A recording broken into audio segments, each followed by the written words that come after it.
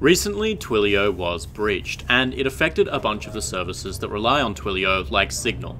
Now, Signal has a really high reputation when it comes to security and privacy and best practices, so it was really shocking when we started to see some of this news break saying that maybe up to 1,900 Signal users had just been affected by some hack.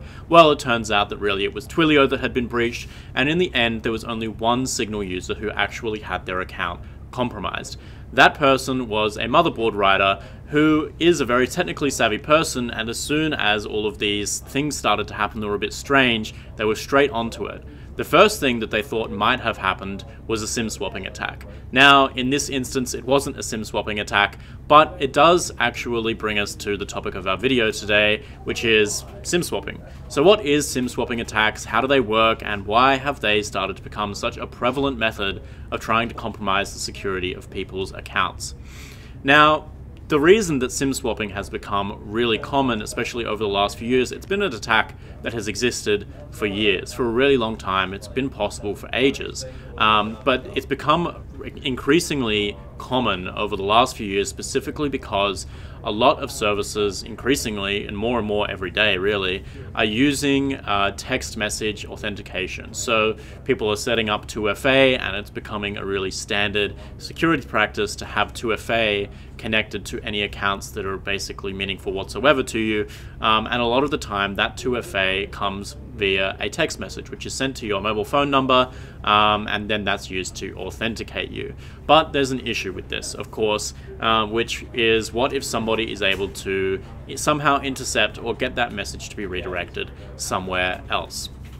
Now, what a SIM swapping attack is basically trying to get a specific phone number ported onto a new SIM. So when you achieve this, then you're going to start receiving all of the text messages, all of the phone calls, all of the things which would ordinarily be routed to that phone number. Now, with something like 2FA, there's a really obvious attack here where you can say, hey, I want to get the phone number of, for example, Jack Dorsey, and I'm going to try and do an account recovery, which is going to rely on 2FA. I'm actually going to receive that code, and then I'm going to try and recover the account. And that actually did happen to Jack Dorsey. There was a really famous article, which will pop up here and pop a link down in the description, where Jack Dorsey was actually the victim of a SIM swapping attack. But the question remains, how exactly do these attackers manage to convince, most of the time, telecommunications or whoever your phone service provider is, to change your phone number to their SIM card? How exactly does this work? Well, increasingly, there's a lot of information floating around on the internet about pretty much everybody on the entire planet. And a lot of the time, this information, even if it might seem like really harmless or just benign information, can be used to convince a random person on the phone at your telco provider that you are really Jack Dorsey and you really want to change your phone number to this new SIM because something horrible has happened.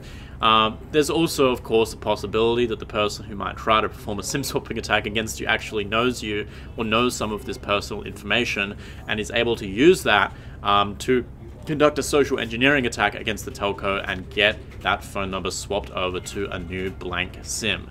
So what exactly is the solution here? Well, first of all, you don't need to use text messages or phone numbers for 2FA. There are other ways of providing two-factor authentication using apps like Authy, which don't necessarily rely on a phone number verification, which is something that I would highly encourage when you have the option to do, because it is a better option than using your phone number and giving that information away too readily. The other thing is, of course, to use services that don't rely on your phone number at all. Try to limit the amount of places where people might be able to find out what your phone number is, because of course it's really hard to actually target that SIM swapping attack until an attacker knows what number it is they're trying to change. Now, obviously, our phone numbers are information that we do share pretty readily a lot of the time, and information that we really don't change very often, so it's very possible that your phone number is already out there in a lot of places. We've talked about that in the past. But still, if you can opt for services that aren't going to require your phone number, aren't going to ask for your phone number,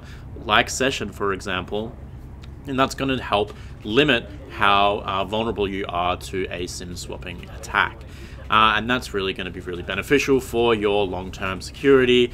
And in the end, we really think that phone numbers aren't a good way of providing authentication, and if we try to limit the reliance and the dependence that we have on them for account security, then that's going to naturally decrease the amount of SIM swapping attacks that are going to be successful or extremely harmful or impactful.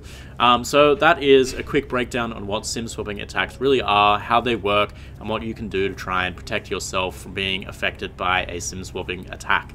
Thanks for tuning in, everybody, and we'll see you next time.